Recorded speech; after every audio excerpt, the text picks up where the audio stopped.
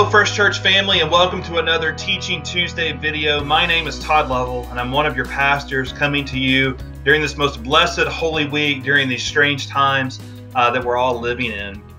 I want to remind you, before we get started, that you can find a companion devotional link in the video description right below this video. Just click that link and you'll see a PDF with today's scripture and a short reflection for your own personal study during this week. I want to talk to you all today about a word that may seem strange during these uncertain times. The word I want to talk to you about today is the word rejoice.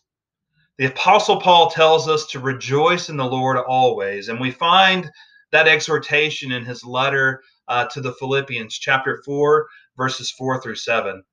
I'll stop now and put that text up on the screen so that you can read it and reflect on it. Make sure you look over on the screen or on the PDF to the things to observe section to make your own observations about the text. And I invite you to ask that the Lord will speak to you through these holy words and that your heart may be receptive to hear God's voice through them. I invite you to go ahead now and pause this video and spend a few moments reading and reflecting on our text for today.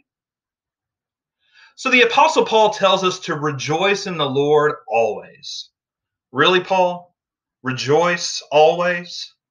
I mean, rejoicing in every situation is no easy task, especially over the past few weeks. Many of us have probably felt like we don't have much to rejoice about.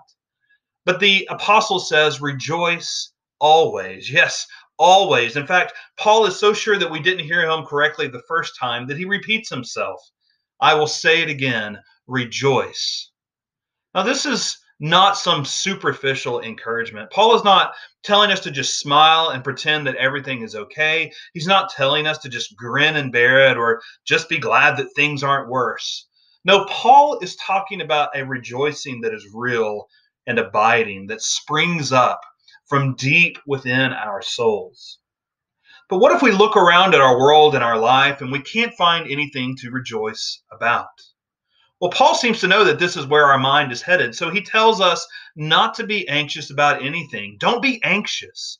Know that the Lord is near and trust that he knows the cries of your heart. I find the next part particularly interesting. He tells us to offer up prayers and petitions with thanksgiving. I mean, is that weird to anyone else?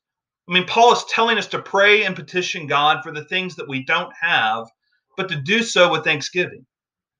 I mean, what are you supposed to be thankful for if you're asking for something you don't have? Jesus helps us see why we can rejoice in our asking. In Matthew chapter 6, verse 8, Jesus says that our Father in heaven knows our needs even before we ask him. So we can rejoice because our Heavenly Father is not surprised by our petitions. In fact, on the contrary, he's actually honored when we come to him and ask, because our asking demonstrates our trust in him, and our thanksgiving demonstrates our belief that God is gracious enough to provide. It reminds me of the victory formation in football. Do you know what that is? The defense makes some last-second stop on the goal line to win the game, and the offense comes back out on the field to take a knee and run out the clock. Now, if you've ever been at a football game when that happens, you know that the crowd doesn't wait around until the clock strikes 0 to begin cheering, do they?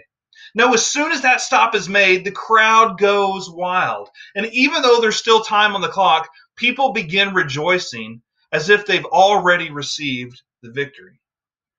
It also reminds me of when one of my children comes up to me and asks for a snack.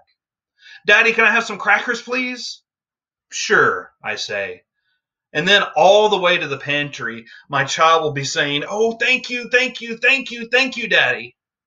There's this explosion of joyful thanksgiving even before the request is answered. And I think that's what it means to give thanks, even in the midst of your petitions.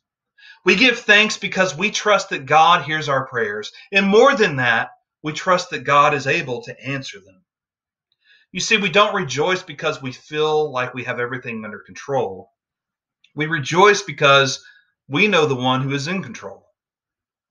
We don't rejoice because we always have everything we need. We rejoice because we know the one who has the power to supply all our needs. We don't rejoice because we understand everything that's happening in our world. We rejoice because we know the one who gives a peace that passes all understanding. Notice the language that Paul uses throughout this passage. I mean, he's always using words like always, all, anything, every. Paul is talking about an all-encompassing promise of God. There is no situation in this life where Christians are not commanded to rejoice, because nothing, not even COVID-19, can separate us from the ever-present love of Christ. And I believe that is something to rejoice about. So friends, please stay safe. Stay home as much as you can, and more importantly, do everything in your power to stay in love with God. Remember to like and share this video on social media with your own thoughts. Remember to use the hashtag Teaching Tuesdays. May God bless you during this time of quarantine, especially during this most holy of weeks, as we look forward to the suffering, death, and resurrection of our Lord Jesus.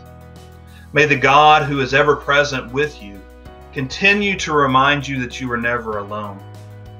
May the God who reveals his deep desire for you in the person of our Lord Jesus Christ continue to hold you close in his steadfast love. And may the God who turns your sorrow into rejoicing replace your anxiety with his peace that passes all understanding. May the Lord bless you and keep you until we meet again. Amen.